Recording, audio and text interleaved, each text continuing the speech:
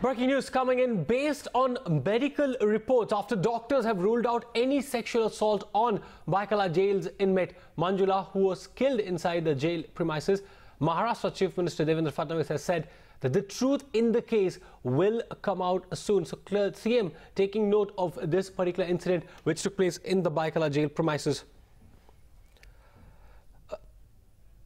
As we can remember, on Friday, Byculla jail inmate Manjula Shetty was found dead. There were allegations that she was assaulted by the jail authorities, and the brutality of their behavior with her led to her death. In fact, in the aftermath of that, Indrani Mukherjee, a media baron who is now behind bars for her daughter's murder, was accused to be the ringleader of riots which took place within the jail premises. And now the Chief Minister has taken note of this situation which took place in Byculla jail.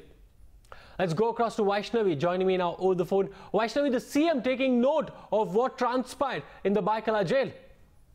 Right, we've been seeing the kind of riot that happened after the death of Manjula Shetty, and after that, of course,